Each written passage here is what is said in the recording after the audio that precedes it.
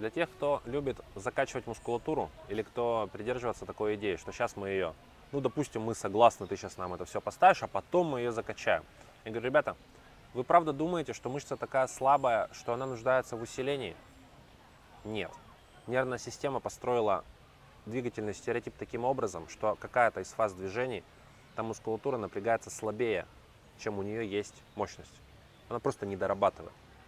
Разобраться, почему она не дорабатывает, и устранить эту причину. Это и есть сложность, потому что нужно представлять взаимосвязи во всем теле сразу. И просто даже вставлять позвонки не помогает. Нужно искать причину там, в суставах, в связках, в мускулатурах, зажат нерв или нет, там, что с кровотоком. Это сложное комплексное мероприятие.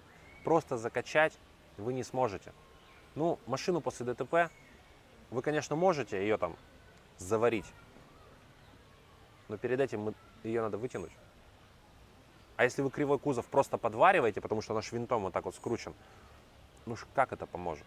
Это никак не поможет. Надо все-таки сначала выравнивать, а потом уже ставить заплаты. Тело на себя заплаты ставит само, по большей части. Наше дело в основном выравнивать. Если вы закачиваете, то вы закачиваете какие мышцы? Вы закачиваете вот наружный слой. Вот эти вот большие, пожалуйста, вы руки можете закачивать. Наружный там слой пресса. Квадратную поясницу вы закачаете.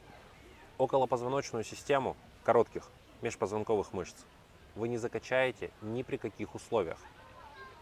Есть поз от силы 10, в которых именно эта мускулатура работает, но как только вы ее перегрузите, то есть, вот, допустим, там 5 движений я делаю, а на шестое мышца уже перегружена. Так вот, делая шестое через силу, вы уже вызываете повторное смещение позвонка. Это не считая того, что сами эти позы достаточно сложны. Поэтому, если очень грубо говорить, то идея закачки, она несостоятельна.